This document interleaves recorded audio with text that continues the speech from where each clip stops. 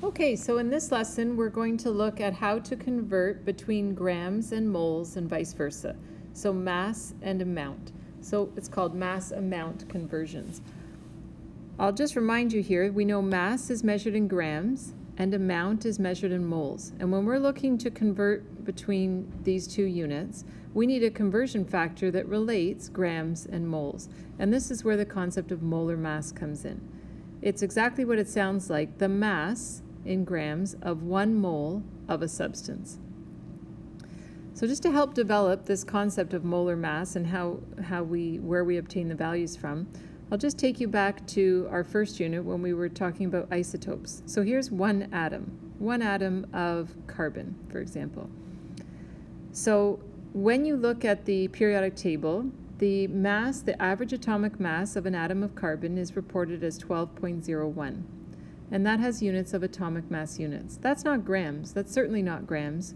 We can't even see one atom of carbon, let alone that have a mass of 12 grams, more than the pencil you're holding right now. But what if we had 6.02 times 10 to the 23 atoms of carbon? So could I draw that many atoms, that many circles here? Hopefully you're thinking no, that there's no way, there's not enough hours in my life in order to do that. And so these dots here are just representing the idea that imagine a pile here of 6.02 times 10 to the 23 atoms of carbon, much like the pile that I had on the watch glass in the previous video. So the interesting thing is that many atoms of carbon actually has a mass the same value as the mass from the periodic table, except that's the number of grams.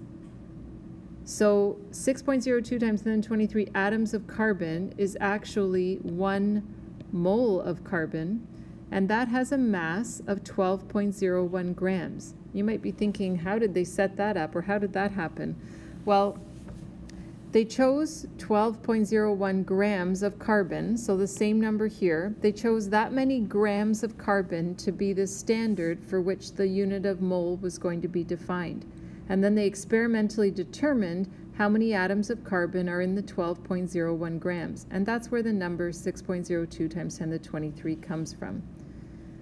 So how do we communicate that in writing? Well, you'll see this capital M here stands for molar mass. So this is the symbol for molar mass.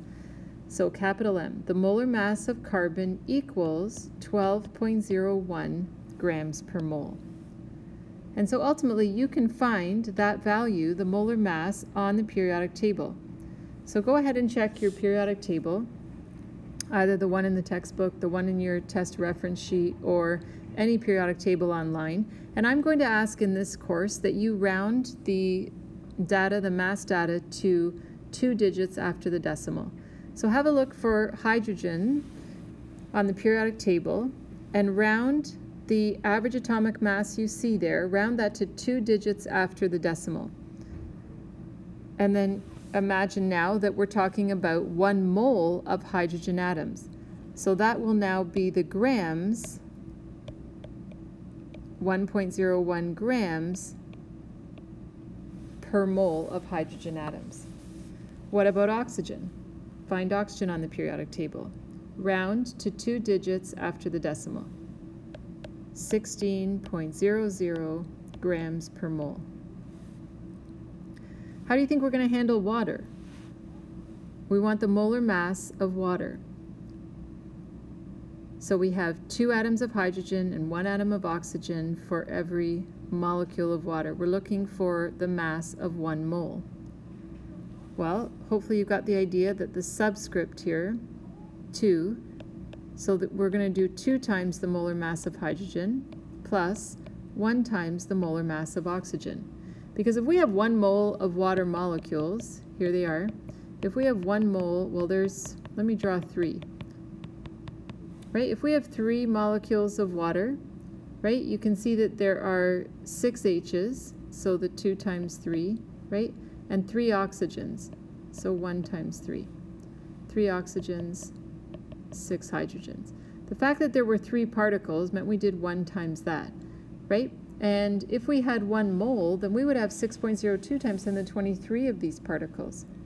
So that would be then the grams. We would use the periodic table to find the grams of 1 mole of those oxygen atoms and 1 mole of those hydrogen atoms, but recognizing that we're going to be multiplying the hydrogen by 2. And so 2 times the molar mass of hydrogen, 2 times 1.01, plus 1 times the molar mass of oxygen, 1 times 16.00.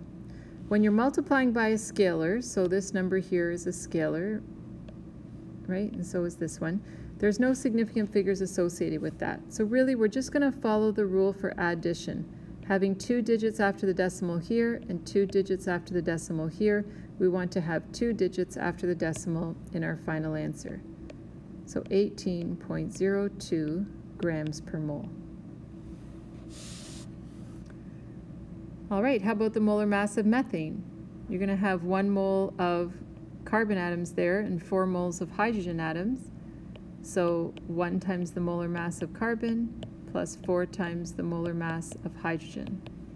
So 1 times 12.01 plus 4 times 1.01 is going to give us 16.05 grams per mole. And so that's what we do. We use the subscripts in the formula and multiply by the molar mass of each element. So there's a couple more examples here. The molar mass of copper 2 nitrate, and then I threw in a hydrate to see if you can transfer the concepts you're learning. Okay, so pause the video, calculate those molar masses, and then check back. Okay, so in figuring out the molar mass of copper 2 nitrate, I used 1 times the molar mass of copper plus 2 nitrogens and 6 oxygens. So just to be clear, you need to distribute this 2. There are 2 nitrogens, 6 oxygens, 1 copper. In doing the hydrate here, I showed a couple different ways to do it. Well, 3 actually. There's 1 sodium, 2 carbons, 3 hydrogens, 2 oxygens, 6 hydrogens here, and 3 oxygens. And so I split them all up in this first example here. And then I said, well, if you know the molar mass of water, 18.02 from our earlier calculation, then you could literally handle the hydrate by replacing this with 3 times the molar mass of water. Or perhaps when you did it, you just put all the hydrogens together. So these 3 here plus the 6 here is actually 9, and you did the oxygens 2 here plus those 3 is actually 5, and then you just calculated that way. So whichever way you do it there, you should end up with 136.10. And just a comment that your calculator is probably not showing this 0. So you need to put it in there. Your molar masses should have 2 digits after the decimal. Okay, so as far as showing your work for molar mass, this really becomes a basic skill. If you can pull out your periodic table and your calculator and literally go, straight to this answer, then I would just be expecting you to write the symbol with the formula and then equals this value. Okay, so it won't be necessary to show your work, although in the lesson you should have examples of how you did that work for reference later. All right, so a couple of examples here. There's just 2 examples looking at mass amount conversions. You'll be practicing more in class. So 1 cup of ice cream, vanilla ice cream in particular, contains 0.041 moles of sugar. And I gave you the formula of the table sugar, the sucrose here. C12H22O11. So I'm asking you to determine the mass of sugar in 1 cup of ice cream. So this is what we're looking for, right? And we know in 1 cup of ice cream, there's this many moles. So this is our given. So we'll look for the mass of sugar. You can either write that as number of grams, or you could write that as the mass, lowercase m, that stands for mass, and we can put the formula here. Equals, then we start with the 0.041 moles, and then drop the unit down following factor label. We'll go from moles to grams.